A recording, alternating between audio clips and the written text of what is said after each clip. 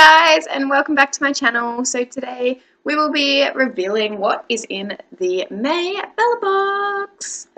But first off, I'm going to give you a quick review of what was in the April Bellabox and what I thought about it. So first off was the Sheller Ivory Lace Highlighting Pencil. This is horrible, but I really didn't like it.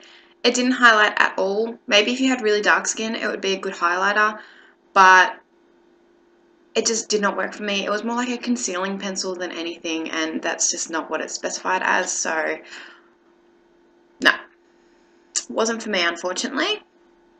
The Petite Tropical Dry Shampoo. I am back and forth on this.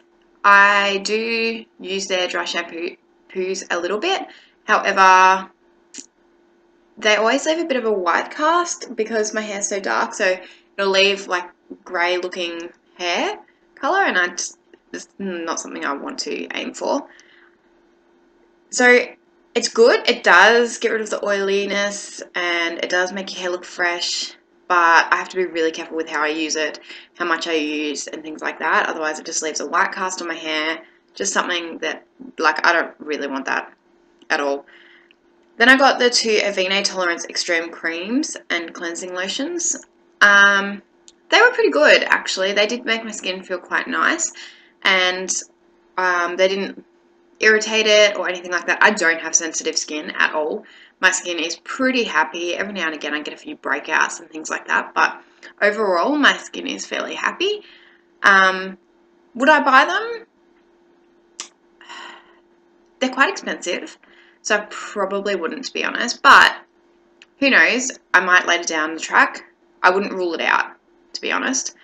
And the NutriPlus Barrier Hand Cream, it was beautiful, but to me it was just a hand cream.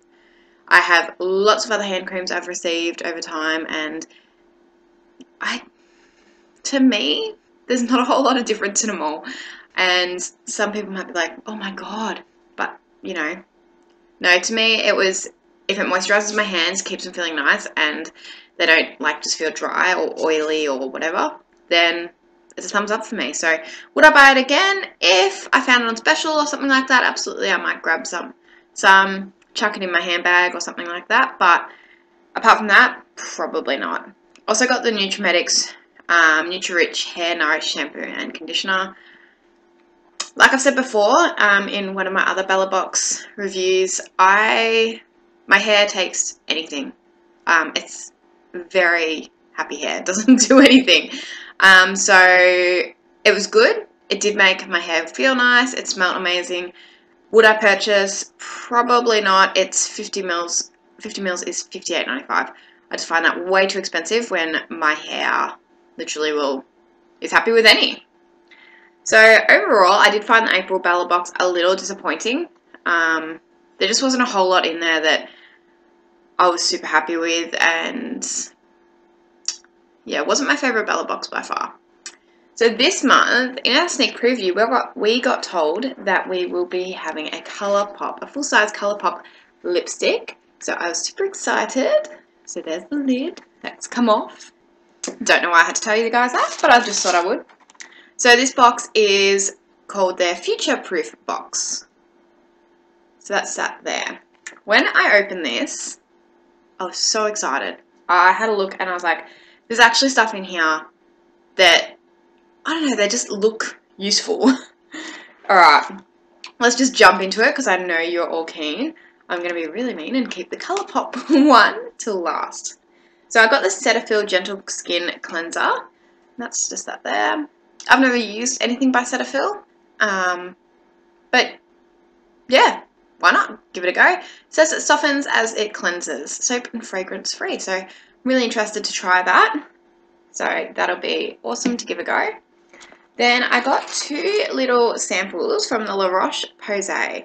One is their Imperfections Corrector, I'm guessing, and their Anti-Imperfections. So that's them there. Oh, so one has a sheer tint, so that's that one. And that's in tinted light, and that one's without the tint in it, from what I can gather. So this is going to clog blocked pores and fight against redness and blemishes. Yeah, I'm always up for that. It is 40 mils for $29.95 for 40 mils. So interesting, but if it works and it got rid of my pimples and my clogged pores, wow, speak English, then yeah, I would actually probably look at purchasing it again. Next up, we got this, which I'm actually really keen about. This is a full-size product, and it's the e.l.f. Sun-Kissed Glow Bronzer in Sun-Kissed. So let's open this up, because I can give it a swatch for you guys.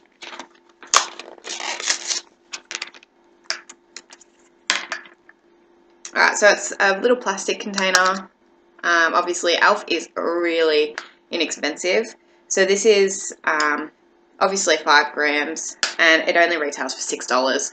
So it is really cheap. Let's have a, oh my god, that feels amazing. Oh, okay. Alright, that is a beautiful colour. I don't know if it's going to pick it up. Hopefully it does. That's just that there. Like, look at that. It's got a really light sheen to it. That is just beautiful. I can't wait to give that a go, because it's light enough that it could give me a bit of a glow without looking stupid. So I'm really keen to give that a go. That's exciting. I've never tried many of their products. I've recently bought a e.l.f. blush, and that was really buttery and amazing. So yeah, I'm super keen to try this one out. The next thing in here is, oh my god, this feels like wicked, is the Prep Bod Prep Original Rice Scrub and Soak. Ooh. So that's that. It literally has nothing written on it.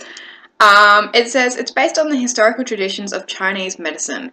Prep Bod brings you a super fine rice scrub that will see your skin looking brighter and feeling softer. Can be used as both a bath soak or a unique exfoliant in the shower. So I'm really keen to give that a go. It feels, I don't know, it feels really weird. Really cool though. Alright, and then next up we have the, oh yes, I literally own this. So I'm really excited. It is the Body Shop Tea Tree 3-in-1 Wash Scrub Mask. I love this. I love this. So I'm really happy to have received another little thing. I don't need it, but hey, why not? I know I'm going to use it, and I know I'm going to love it. So I'm really happy with that. Overall, I have to say, this has been a really good box. So for the final reveal, I will show you what I got from Colourpop. It's their Ultra Satin Lip. Now, when I opened the box, I was like, oh my god, is that the colour?